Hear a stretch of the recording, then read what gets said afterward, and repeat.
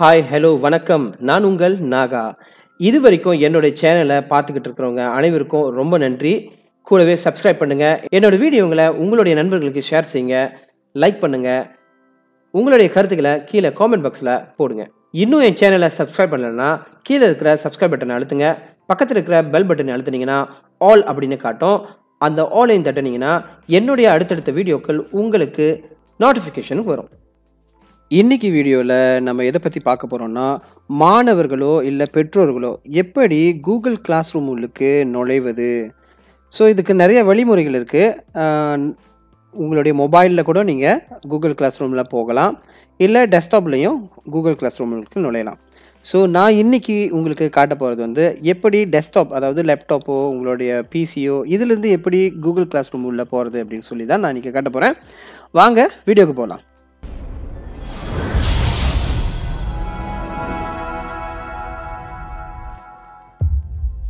Okay, உங்களோட லேப்டாப்பை திறந்ததுக்கப்புறம் உங்களுக்கு மிக முக்கியமாக இருக்க வேண்டிய ஒரு விஷயம் என்ன அப்படின்னு சொன்னால், ஒரு ஜிமெயில் அட்ரஸ்.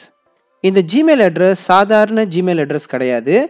உங்கள் பிள்ளைகளுக்கு, அதாவது ஒவ்வொரு மாணவர்களுக்கும் ஒரு ஜிமெயில் அட்ரஸ் ஸ்கூல் கொடுத்துருக்கோம். இன்னும் உங்களுக்கு அந்த ஜிமெயில் அட்ரஸ் கிடைக்கல அப்படின்னு சொன்னால், நீங்கள் உங்களுடைய வகுப்பறை ஆசிரியர்கிட்ட இருந்தோ இல்லை உங்கள் ஸ்கூலில் இருக்கிற குரு ஐசிடி கிட்ட இருந்தோ அந்த ஜிமெயிலை நீங்கள் வாங்கிக்கலாம். இந்த ஜிமெயில் கொஞ்சம் ஸ்பெஷலான ஜிமெயிலு. இது சாதாரணமாக lis@gmail.com அப்படின்னு வர்ற ஜிமெயில் கிடையாது. இது நம்மளுடைய அரசாங்கம் கல்வி இலாகாவுக்காக கொடுக்கப்பட்ட ஒரு ஜிமெயில். இதை ஜிஷுட் ஜிமெயில் அப்படின்னு சொல்லலாம். ஜிஷுட் ஜிமெயில்னால் என்ன அர்த்தம் அப்படின்னு சொன்னால், இது ஒரு பிஸ்னஸ் கிளாஸ் ஜிமெயில். ஸோ இதில் நிறைய விஷயங்கள் இருக்குது, நிறையா சலுகைகள் இருக்குது. ஸோ அதனால் இந்த ஜிமெயில் உங்களுடைய பிள்ளைகளுக்காக அரசாங்கம் பணம் செலுத்தி வாங்கி கொடுத்துருக்குறாங்க. ஸோ அதை நீங்கள் தாராளமாக பயன்படுத்திக்கலாம். இதுதான் உங்கள் பிள்ளைகளோட இமெயில் அட்ரஸும் கூட இருக்கலாம். சரி, இப்போது நான் எப்படி ஒரு லேப்டாப் யூஸ் பண்ணியோ இல்லை உங்களுடைய பர்சனல் கம்ப்யூட்டரை யூஸ் பண்ணி எப்படி கூகுள் கிளாஸ் ரூமில் நுழையிறது, பிறகு எப்படி ஒரு வகுப்பறைக்குள்ளே, அதாவது ஆசிரியர்கள் கிரியேட் பண்ணி வச்சுருக்கிற ஒரு கிளாஸ் ரூமுக்குள்ளே எப்படி நுழைகிறது, இந்த ரெண்டு விஷயத்தை பற்றி மட்டும்தான் இன்றைக்கி பார்க்க போகிறோம். என்னோட அடுத்த வீடியோவில் எப்படி மாணவர்கள் அங்கேருந்து அசைன்மெண்ட்டை தேடி எடுப்பது, அந்த அசைன்மெண்ட்டை எப்படி செஞ்சு எப்படி ஆசிரியர்களுக்கு திரும்பி கொடுக்கறது அப்படிங்கிற விஷயத்தெல்லாம் பார்ப்போம். ஸோ இந்த முதல் வீடியோவில் நம்ம முதல்ல கூகுள் கிளாஸ் ரூமுக்குள்ளே எப்படி நுழையிறதுன்னு பார்க்கலாம். இப்போ முதலாக நீங்கள் கூகுள் கிளாஸ் ரூமுக்குள்ள நுழையிறதுக்கு கூகுள் குரோமை திறந்துக்குங்க. திறந்த பிறகு google.com.my போங்க. இப்போ இங்கே என்ன பிரச்சனை இருக்கும் அப்படின்னு சொன்னால், நீங்கள் நார்மலாக உங்களோட லேப்டாப்லேயோ இல்லை கம்ப்யூட்டர்லேயோ என்ன ஜிமெயில் யூஸ் பண்ணுறீங்களோ அந்த ஜிமெயிலில் தான் இந்த கூகுள் திறந்துருக்கும். இப்போ நீங்கள் பார்த்தீங்கன்னா இது என்னோட ஜிமெயில், என்னோட ஓன் ஜிமெயில். நம்ம இந்த ஜிமெயில், அதாவது நம்மக்கிட்ட சொந்தமாக இருக்கிற ஜிமெயிலை யூஸ் பண்ணி இந்த கூகுள் கிளாஸ் ரூமுக்குள்ளே நுழைய முடியாது. அதனால் இதுக்கு ஈஸியான ஒரு வழி என்ன அப்படின்னு சொன்னால், இங்கே மேலே போங்க. இந்த இடத்துல பார்த்தீங்கன்னா ஒரு 3 புள்ளி இருக்கும். ஸோ நீங்கள் அங்கே கிளிக் பண்ணுங்கள். இங்கே 3ஆவதாக பார்த்தீங்கன்னா நியூ இன்காக்னிட்டோ விண்டோ அப்படின்னு ஒன்று இருக்கும். ஸோ அதை கிளிக் பண்ணுங்கள். இப்போது உங்களோட நியூ இன்காக்னிட்டோ விண்டோ திறந்துருச்சு. நான் எதுக்காக உங்களை நியூ இன்காக்னிட்டோ விண்டோவில் பூரா சொல்லி அப்புறமா கூகுள் கிளாஸ் ரூம் உள்ள போக சொல்கிறேன் அப்படின்னு சொன்னால், நீங்கள் நார்மலாக பயன்படுத்துகிற உங்களோட ஜிமெயில் என்ன பண்ணும் அப்படின்னு சொன்னால், அடிக்கடி ஸ்விட்ச் பண்ணிக்கும். ஸோ ஸ்விட்ச் பண்ணும்போது நீங்கள் கூகுள் கிளாஸ் ரூமில் நுழைஞ்சதுக்கு அப்புறமா உங்களோட ஓன் ஜிமெயில் அட்ரஸில் அது ஸ்விட்ச் பண்ணிக்கிச்சு அப்படின்னு சொன்னால் உங்களுக்கு சில குழப்பங்கள்லாம் ஏற்படும். அதனால தான் இந்த இன்காக்னிட்டோ விண்டோவில் நான் உங்களை போக சொன்னேன். இன்காக்னிட்டோ விண்டோவில் நீங்கள் போனீங்க அப்படின்னு சொன்னால் இது ஒரு ப்ரைவசியான ஒரு விண்டோ. அதனால் உங்களுக்கு எந்த விதமான பிரச்சனைகளும் இருக்காது. நீங்கள் உங்களோட அதாவது நீங்கள் எந்த ஜிமெயில் யூஸ் பண்ணி உள்ளே நுழையிறீங்களோ அந்த ஜிமெயிலே அதுக்கு காலாக இருக்கும். சரி, இப்போ இந்த அட்ரஸ் பாரில் classroom.google.com அப்படின்னு டைப் பண்ணுங்க. பிறகு என்டர் கொடுங்க. அது உங்களை இந்த பேஜுக்கு கொண்டு விட்டுரும்.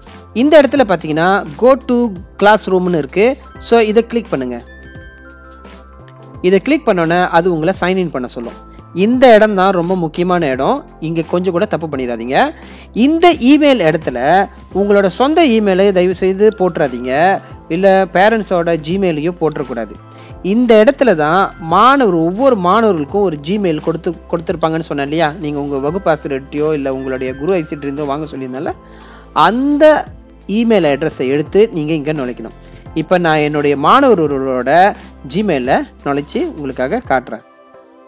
இதுதான் நான் சொன்ன அந்த ஜிமெயில் அட்ரஸ். இதில் பார்த்தீங்கன்னா LIS moe-dl, இந்த DL for digital learning, so dl.edu.my அப்படின்னு இருக்கும். ஸோ இதை நீங்கள் உங்களுடைய ஆசிரியர்கிட்டருந்து வாங்கி போட்டுக்கோங்க. பிறகு நெக்ஸ்ட் கொடுங்க. அது பாஸ்வேர்டு கேட்கும். ஸோ அவரோட சரியான பாஸ்வேர்டையும் நீங்கள் வாங்கி கொண்டு அந்த பாஸ்வேர்டையும் நீங்கள் இங்கே கொடுத்துடலாம். ஓகே, பாஸ்வேர்டை கொடுத்ததுக்கப்புறம் நெக்ஸ்ட் கொடுங்க. நீங்கள் முதல் தடவை லாகின் பண்ணிங்கன்னா இப்படி கேட்கும். ஸோ நீங்கள் அக்செப்ட் கொடுங்க. பிறகு அது நீங்கள் ஃபர்ஸ்ட் லாகின் பண்ணதுனால உங்களை பாஸ்வேர்டை சேஞ்ச் பண்ண சொல்லும். நீங்கள் முதல் தடவை போகிறதுனால உங்கள் பாஸ்வேர்டை வந்து சேஞ்ச் பண்ண சொல்லும். ஸோ நீங்கள் உங்களோட ஆசிரியர் கொடுக்குற ஐடியாக்கேற்ப பாஸ்வேர்டை மாற்றிக்கோங்க. அப்படி ஒருவேளை உங்களுடைய பள்ளியில் பல்காக உங்களோட பாஸ்வேர்டெலாம் மாற்றிருந்தாங்கன்னா அது இந்த மாதிரி கேட்காது. ஸோ அப்படி பாஸ்வேர்டு மாற்றுறதா இருந்தால் அந்த பாஸ்வேர்டை தயவுசெய்து மறக்காமல் எங்கேயாச்சும் எழுதி வச்சுக்கோங்க, இல்லை ஞாபகம் வச்சுக்கோங்க. இப்போ நான் இவரோட பாஸ்வேர்டை மாற்றி கொடுக்குறேன்.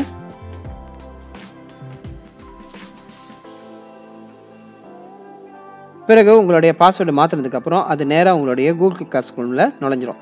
ஸோ உங்களுடைய பெயரை நீங்கள் செக் பண்ணிக்கோங்க. இது உங்களுடைய பெயர் தான் அப்படின்னா ஸோ நீங்கள் கண்டினியூ கொடுக்கலாம்.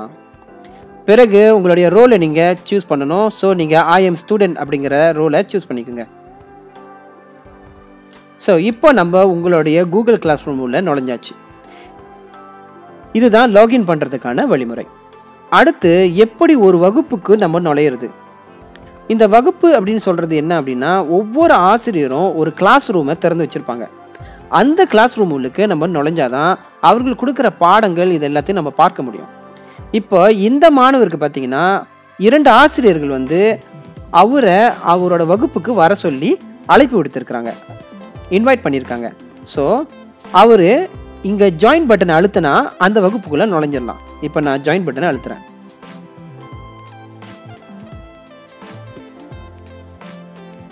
இப்போ அவர் இந்த தீகா பிரகாஷ் அப்படிங்கிற கிளாஸ்க்குள்ளே நுழைஞ்சிட்டாரு. அதே போல் இன்னொரு வகுப்பும் இருக்குது. அந்த வகுப்புலையும் நான் நுழையிறதா இருந்தால் நான் ஜாயின் அப்படின்னு தட்டணும்.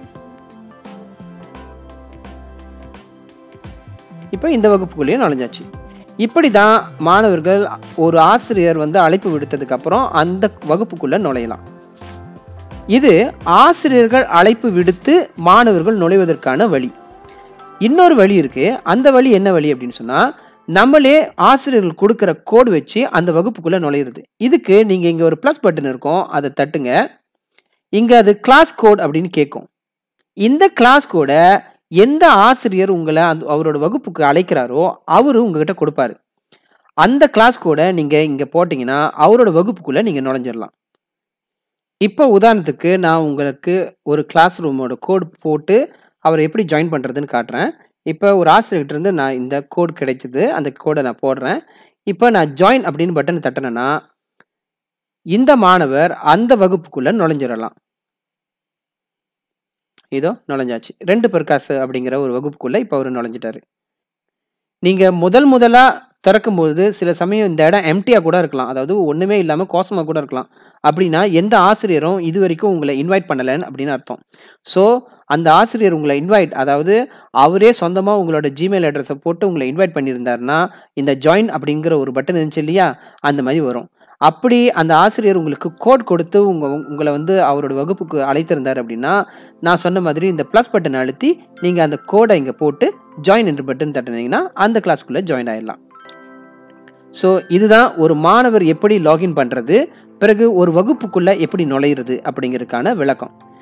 அடுத்த வீடியோவில் எப்படி மாணவர் அசைன்மெண்ட்டை பார்க்குறது, அந்த அசைன்மெண்ட்டை எப்படி செய்துட்டு ஆசிரியர்கிட்ட திருப்பி கொடுக்கறது அப்படிங்கிற விஷயங்கள்லாம் பார்ப்போம்.